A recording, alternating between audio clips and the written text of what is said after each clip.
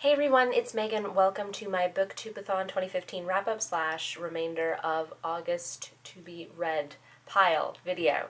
Yeah, that was a mouthful. So suffice it to say, I failed at the Booktubeathon this year. I remember last year I was way better. I completed all the challenges and everything.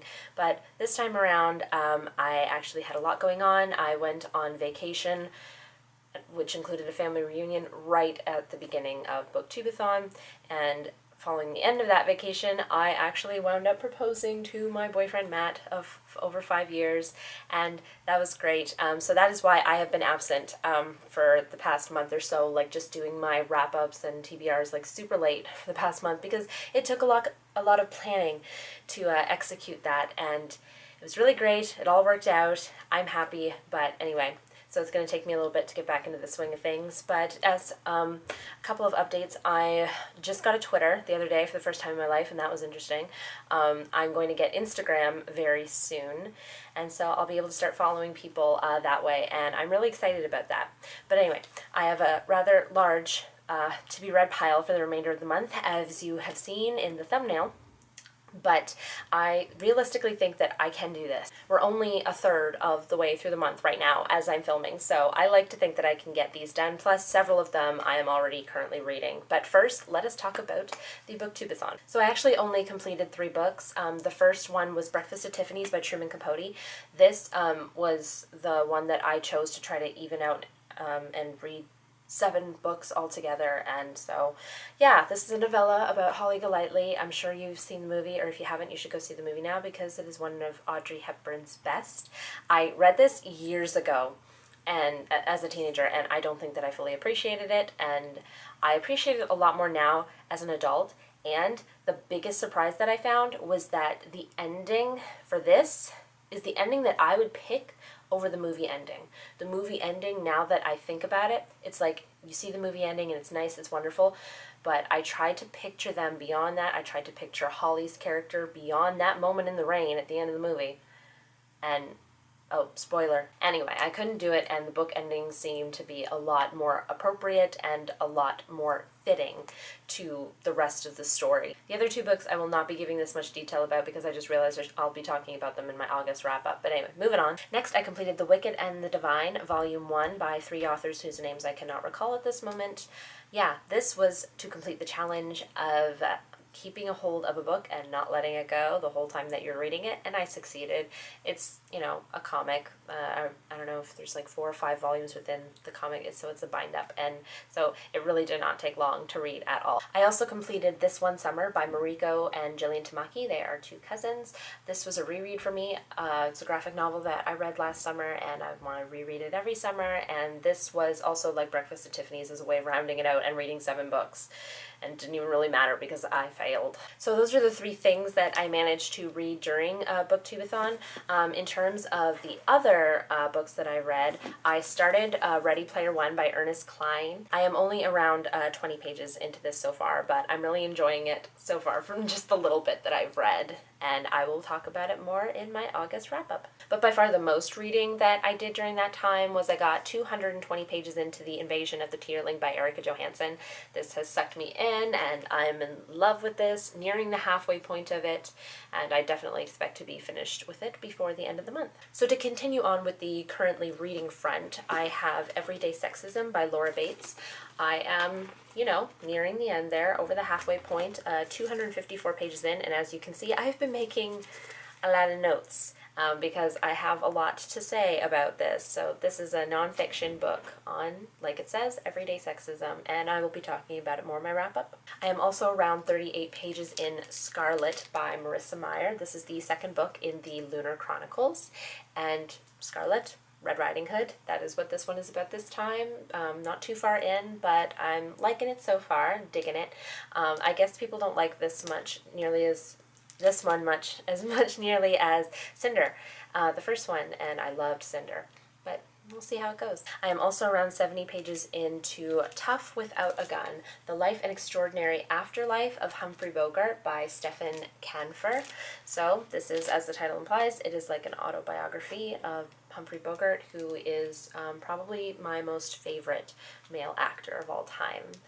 yeah, this is really great because it not only talks about his life, but it also talks about the backstory production of the films that he did, and I'm a huge fan of a lot of his films, which are classics, so I'm really enjoying this so far. Now onto the books that I am planning to read for the rest of the month that I haven't begun. The first of which is Rook by Sharon Cameron. Shasha from A Book Utopia and Reagan from Peruse Project are actually doing a book club read-along group, and this is their pick for the month of August. I don't quite remember what it's about, but I just remember when I heard the summary, I was like, oh yes.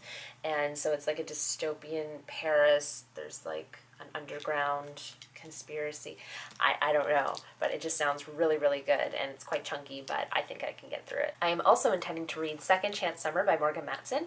I have been waiting and waiting to read this book ever since I got it around Christmas time, I think, from Book Outlet, and this is Morgan Matson's second book, I think, after Amy and Roger's Epic Detour, and it's the only one by her that I haven't read, and it's about a girl whose father has recently been diagnosed, I think it's terminal cancer.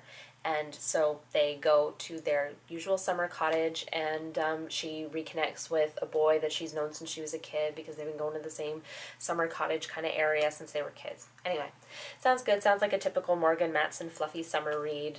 And yeah, great way to end the summer. I am also going to finally start Death Note, Volume 1. Yeah, I'm kind of intrigued. I don't know if I'm going to like this. I like the concept, but I don't know. I'm not really into this kind of thing, but so many people love it. Matt is crazy about it, and it's like among the bigger manga series that I haven't read, so I think I'll give it a try, and we'll see if I want to continue with the series. And I do still intend to complete Bambi's Children by Felix Sultan.